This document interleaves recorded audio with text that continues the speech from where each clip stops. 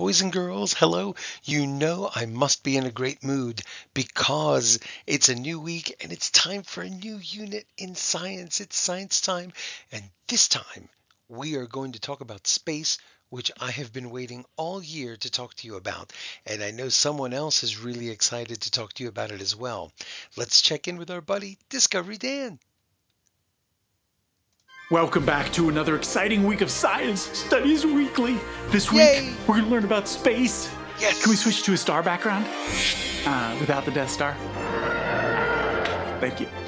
Besides the moon and planets, there are more stars in the sky than there are grains of sand in all the beaches in the world. Most you can't see without a telescope. They come in all different colors and sizes, and the light you see from these stars has traveled across the galaxy. Some stars form patterns in the sky like the Big Dipper, Cygnus, which looks like a swan, Scorpius, which looks like a scorpion. See the tail? And me. Okay, I'm not really one of them. But I should be. There are so many cool things to learn about space. All right, see you next week. Stay awesome.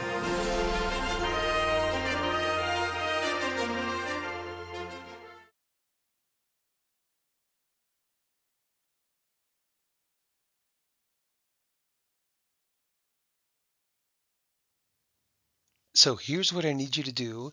Grab this issue of your Studies Weekly, your Science Studies Weekly.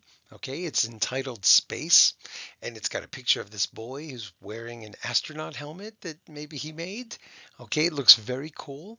And when you find it, come back and we'll continue the video.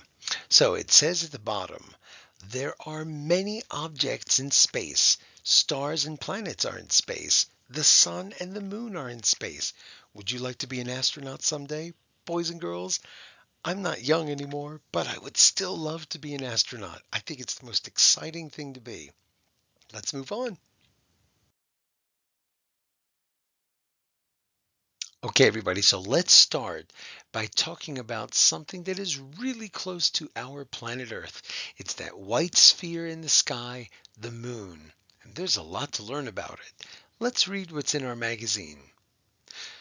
The way the moon looks has a pattern. These pictures show the pattern. The pattern starts over every 28 days. When you can barely see the moon at all, it is a new moon. When the moon looks like a circle, it is a full moon. Can you find the half moons? All right, boys and girls, look at the pictures. I'm going to start at the new moon. Now, when there's a new moon, we really can't see it. Sometimes if it's a really clear night, you can see a little glow around the edge, but it's almost impossible to see. So we start at the new moon, and every day we can see more of it. We can see more and more of it lit up.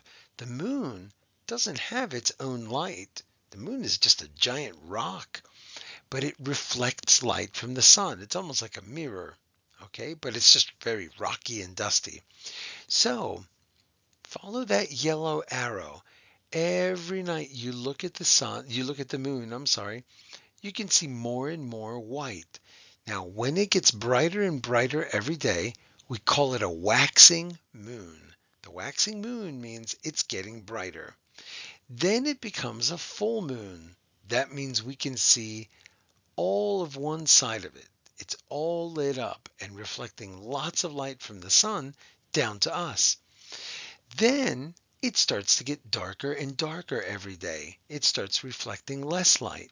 Like this, it would just follow it back, okay? And it's going to go all the way back until it becomes a new moon again.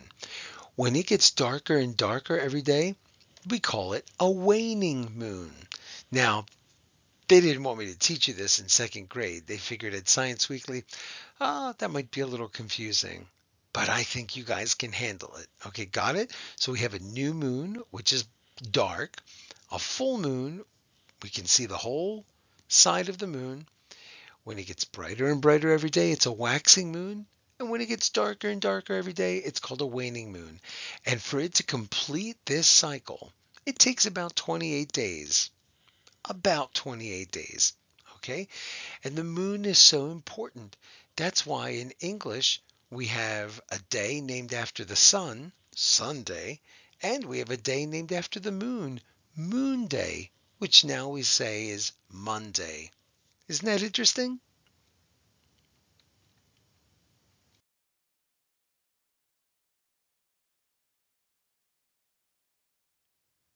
Okay, now let's look at page 3. Now this is pretty cool because everybody knows what the sun is. Did you know that the sun is also a star? And it's not the only one, it's just the only one that's close to us. There are actually hundreds of billions of stars. It's crazy how many stars there are. Okay, let's read about this. Stars can be different colors. White or blue stars are the hottest and brightest. Yellow stars are not as hot. Our sun is a yellow star.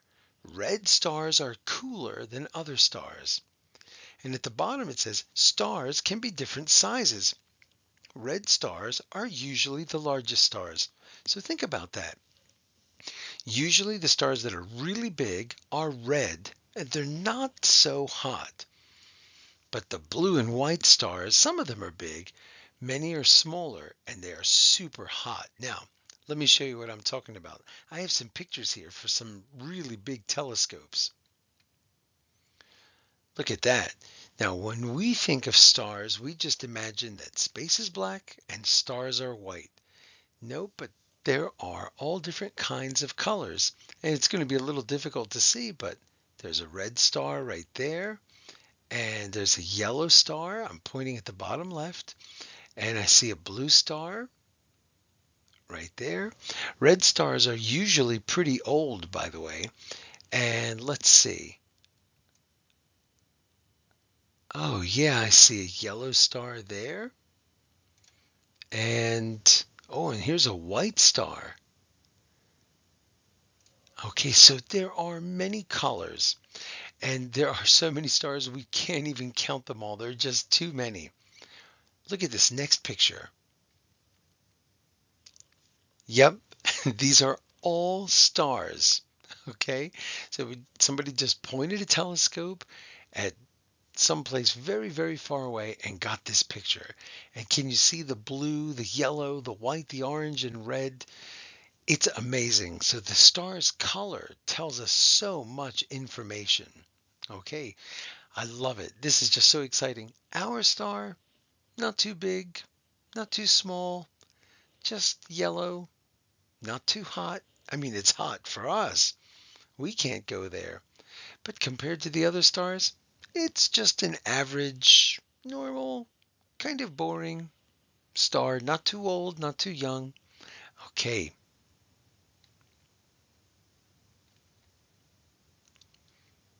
Okay, now here's the last part. It says look and learn. Look at this picture. The stars form a pattern. We call this pattern of stars the Big Dipper. A dipper is like a ladle. Okay, now you see those lines connecting the stars? They're not really there. But a long time ago, somebody looked up at the sky and said, hey, you know what? That kind of looks like a pot. It kind of looks like a dipper or a ladle. So they imagined they saw a picture there. And there are lots of pictures among the stars. We call them constellations. Constellations. Some of them are named after heroes. Some are named after different animals. Whatever people looked up and thought they saw, that's what they called it. Okay? And we'll talk a little bit about constellations later. And I'll tell you something interesting about stars that you may not know. They move.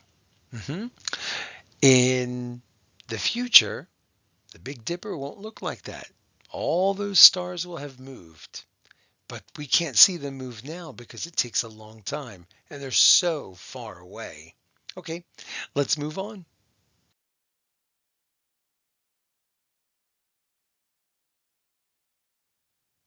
All right, boys and girls. So that's the end of this introduction to space. Make sure you read the rest of the issue. You can read the activity on the back. It's pretty interesting to try if you get somebody to help you. Okay? And here's the weekly literacy connection. It's in your packet. If you don't have it, let me know and I'll post a copy for you. And that's it, boys and girls. Have a great day. The end.